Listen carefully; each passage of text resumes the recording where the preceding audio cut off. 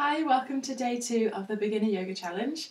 If you haven't seen day 1, we focused on the breath. That's going to be a really key aspect of all the videos. So if you haven't seen that one, make sure you go back and watch that one first. And then today we're going to focus on downward facing dog. So that's probably one of the most well-known yoga poses, so I thought it'd be great to start with that one first. And there's a lot of elements that go into it. It's one that looks very simple, but a lot of people actually find quite challenging. So we're going to start seated. We're going to sit tall and upright, close the eyes over, and just check in with our breath before we get going. So as we inhale, you should feel the breath come in through your nose, feel it move all the way down, feel your abdomen expand, and then feel your chest open out to the sides and lift up. As you exhale, you should feel everything come back to the centre. Feel your abdomen drop down, feel your chest lower and come back in. Inhale, feel everything open up again, and then exhale, everything relaxes. One more time, big breath.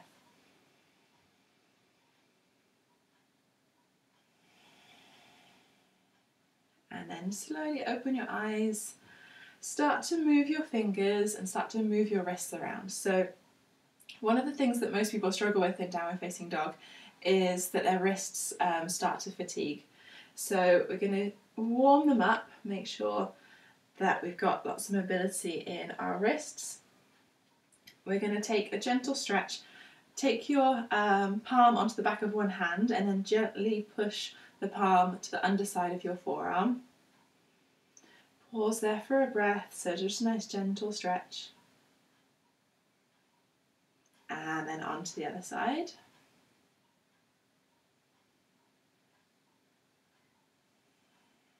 You're going to stretch the other way, so you're going to take your palm onto the backs of your fingers and then stretch the back of your hand towards your forearm. Soft bend in your elbow and then onto the other side.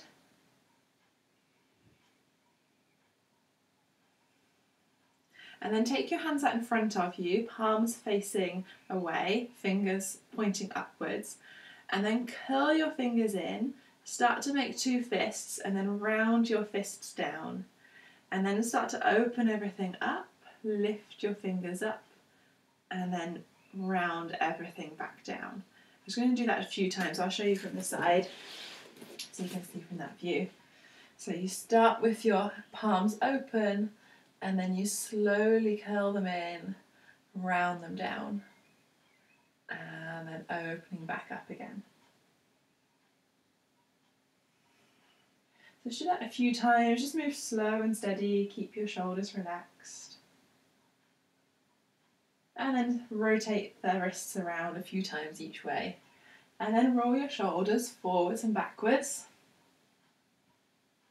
Relax your shoulders down. Bring your shoulders up to your ears, take a big breath in.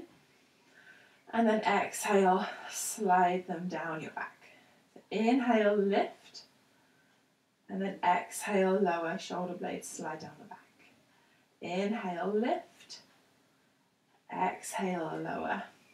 And then lift your right arm up into the air. Stretch your fingertips up high. Bend the elbow. And then start to walk your fingers down your spine. Take your left hand around and use that to gently pull your elbow into the centre as you walk your hand down your back.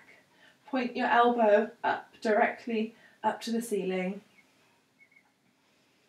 Take a deep breath, keep your spine long, tall and upright, and then relax back down. Extend your left arm up, inhale, lift. Exhale, bend the elbow, walk your fingers down your back. Take your right hand onto the elbow just to gently encourage it into the centre, and then have an upward motion through the top of your left elbow, so it's reaching up to the ceiling. Keep your spine tall, keep your spine long, keep your neck in neutral, and then relax back down. And then roll your shoulders forwards and back. So we're going to do our cat-cows again that we did last time. So knees under hips, hands under shoulders. Inhale into your cow pose, tailbone lifts, chest comes forwards. Exhale, round your back, tuck the hips under, drop your head down between your arms. Inhale, cow pose. Exhale, cat. And then come back to neutral. Going to start to shift our weight forwards into the hands. Take your shoulders beyond your wrists. And then take your weight back towards your heels. And you're going to rock backwards and forwards. So just keep the breath slow and steady as you do this. Just building a little bit of strength and flexibility in the wrists. With those long deep breaths in and out through the nose. See if maybe you can go a little bit further.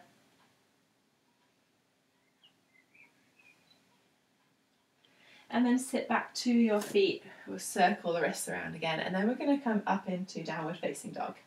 So fingers spread really wide. Push your weight through your whole hand. So your weight's coming through each of your fingers, through each of your knuckles, pushing down through your palm, as well as the heel of your hand. Tuck your toes under. I'm going to come up with bent knees. You're going to lift your hips up.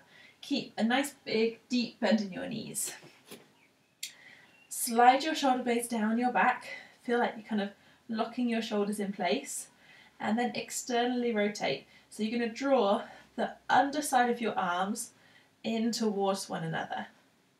And then hold there. Take a few deep breaths.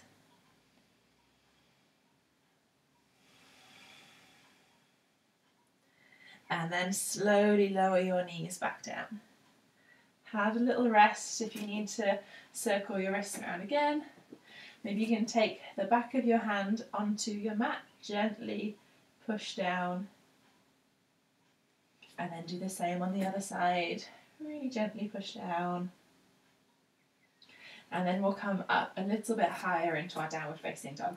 Fingers spread wide, toes tuck under. Lift your hips up. Keep a soft bend in your knees this time. Slide your shoulder blades down, externally rotate your arms. And then start to stretch your hips up into the air. So come up onto your tiptoes. Reach your hips up as high as you can. Pause there for a breath. Big inhale. And then as you exhale, start to take your weight back towards your heels. And you're going to lower your heels down as far as they'll go before your back starts to round. So my heels can come all the way down, yours don't need to. You can stay here. And it's better to stay up here with soft knees and have your spine long and straight than to round your back in order to straighten your legs. So you want to really focus on the back, bend your knees, long straight spine, lifting up, big inhale, and then exhale, sink down through your heels. Come into a plank position, so inhale, plank. As you exhale, lower your chest down. You can drop your knees or keep your knees lifted. Inhale, lift your chest up slightly. Exhale, back down. And then inhale, tuck your toes, lift up into your downward facing dog again. Slide the shoulders down, roll the back of the arms in, soft bend to the knees, and then we're going to pedal out the feet.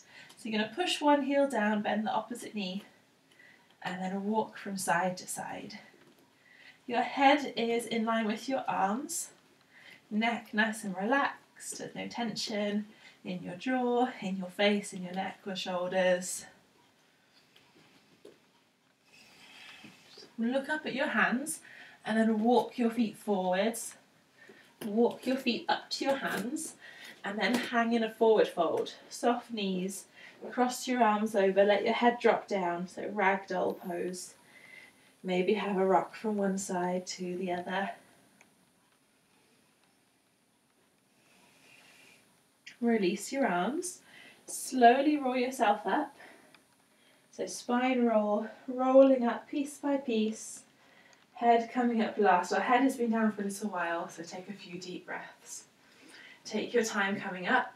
If you feel a little bit lightheaded, then you may have had your head down for a little bit too long. Your body's just not used to that position. So just stand here for a moment, maybe take a seat on a chair, take a few deep breaths.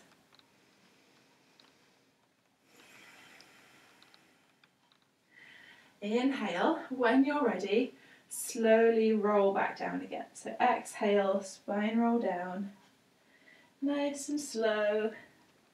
Take your hands to the floor. Step your feet back into your downward facing dog again. Resetting everything. So soft knees, strong arms. Make sure you're pushing down through the whole of your hand. Squeezing your arms in. And then inhale, stretch up. Exhale, push down through your heels.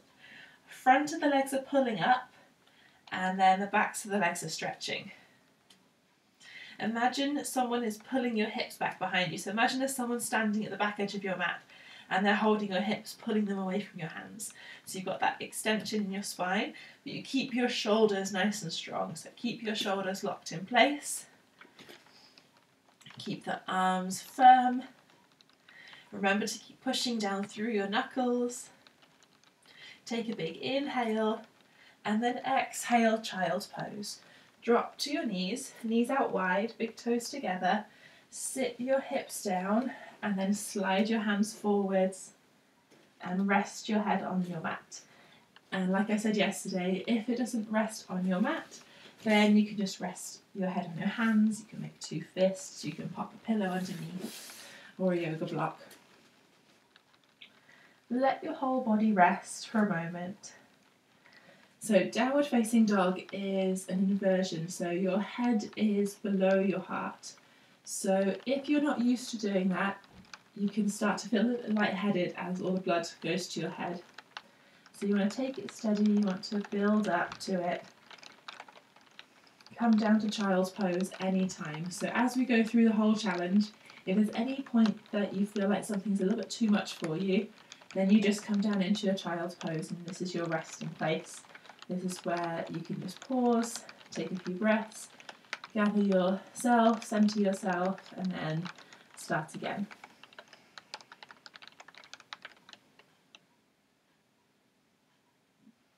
We're going to do one more downward facing dog with some variations.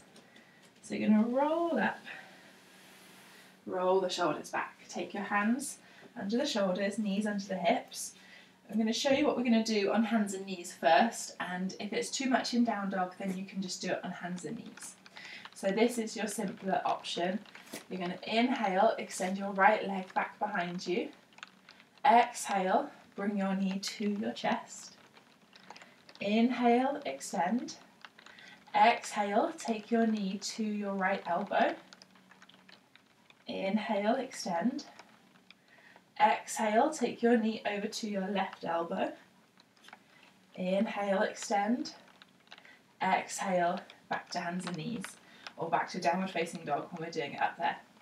Onto the left side, inhale, extend. Exhale, knee to chest. Inhale, extend. Exhale, knee to your left elbow. Inhale, extend. Exhale, knee to your right elbow. Inhale, extend. Exhale, hands and knees. So repeat that one again, or come into downward facing dog. Inhale, right leg up into the air. Exhale, knee to chest. So shift your weight a little bit more into your hands and lift up onto the toe of your left foot. Inhale, right leg up. Exhale, knee to your right elbow. So you kind of come into a bit of a plank. Inhale, leg up. Exhale, knee to your left elbow. Inhale, extend up. Exhale, back to your downward facing dog. Inhale, left leg lifts. Exhale, knee to chest. Inhale, extend. Exhale to your left elbow. Inhale, extend. Exhale to your right elbow. Inhale, extend. Exhale, back to downward facing dog. Take a deep breath. and then drop to your hands and your knees. Pause on hands and knees for a second. Make sure you've got your hands under your shoulders, knees under your hips.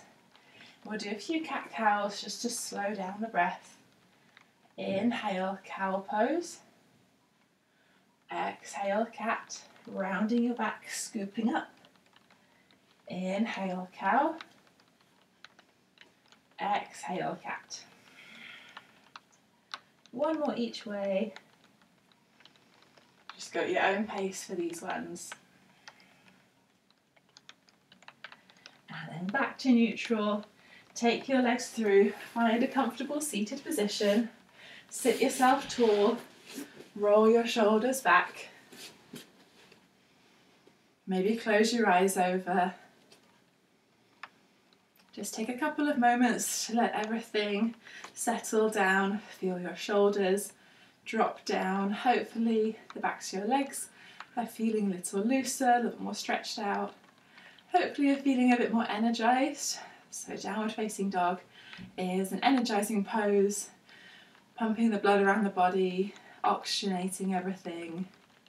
Arms should be feeling good, feeling a bit more energy in them. Maybe they're feeling a little bit achy, maybe they're feeling a little warm.